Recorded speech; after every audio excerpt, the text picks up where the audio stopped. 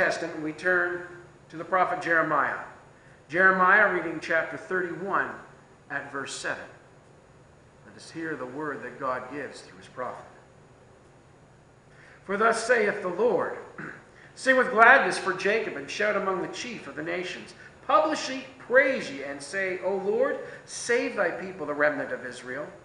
Behold, I will bring them from the north country, and gather them from the coasts of the earth, and with them the blind and the lame, the woman with child, and her that travaileth with child together.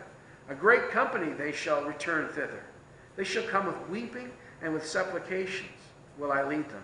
I will cause them to walk by the rivers of waters in a straight way, wherein they shall not stumble. For I am a father to Israel, and Ephraim is my firstborn.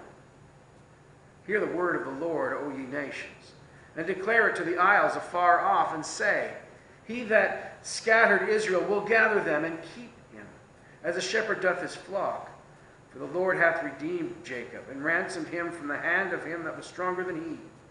Therefore they shall come and sing in the height of Zion, and shall flow together in the goodness of the Lord, for wheat and for wine and for oil, and for the young of the flock and of the herd.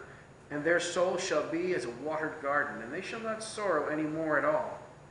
Then shall the virgin rejoice in the dance, both young men and old together. For I will turn their mourning into joy. I will comfort them, and make them rejoice from their sorrow.